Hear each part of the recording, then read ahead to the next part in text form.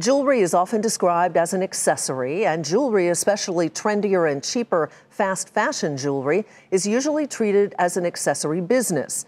As Tyler Matheson tells us, that's changed since two young entrepreneurs from New York City got the bright idea to start a company that makes fast fashion jewelry its primary business.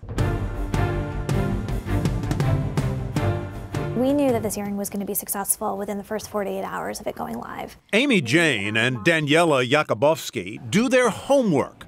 How else could they have sold millions of on-fashion, hip, in-the-moment bangles, earrings, and necklaces for $30 to $250 apiece? Within a few days, we'll have an idea for what she wants within that trend. She is Bauble Bar's typical customer, someone not unlike New Yorkers Amy and Daniela. We're really looking for that 25 to 40-year-old woman who wants on-trend novelty fashion jewelry.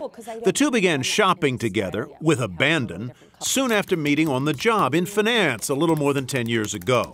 They moved on to business school at Harvard, continuing their forays to places like Saks Fifth Avenue, where they found themselves in the summer of 2009.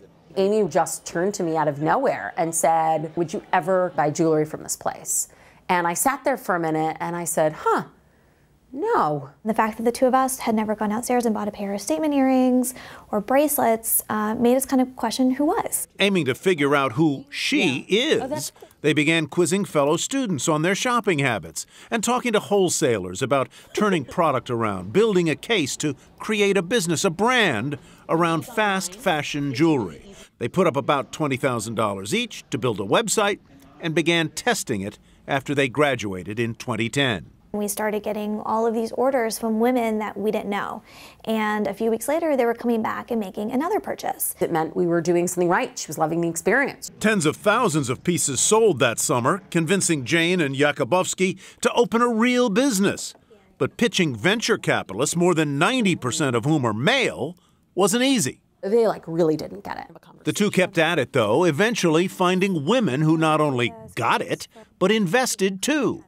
Bauble Bar opened officially in January of 2011. You're going to be told no a million times, but you really only need one yes. Graycroft's Ellie Wheeler was an early investor. Bauble Bar won't say whether it's profitable yet, but Wheeler says its performance has exceeded her expectations. They've done a fantastic job building the business, and it's a completely different business today, which it should be. Different because Bauble Bar, an online jewel, is now sold at Bloomingdale's, Nordstrom, Anthropologie, and some 200 retailers around the world. They've expanded, too, on the lower end with Sugar Fix, sub-$30 items sold in 1,800 Target stores, and on the higher end with a new line, Everyday Fine. We do also have one that has letters in diamond, and that's $1,000. Pretty. And a lucrative new chunk of the business is coming from other fashion companies, hiring Bauble Bar to design products they sell under their own names. That element of the business now is about 20%, 25%. Quite a nod to these shopping buddies, industry outsiders who've really worked their way in. Since 2011, Bauble Bar has undergone several rounds of funding. Included on the list of investors is the venture capital arm of Comcast, the parent of CNBC, which produces this program.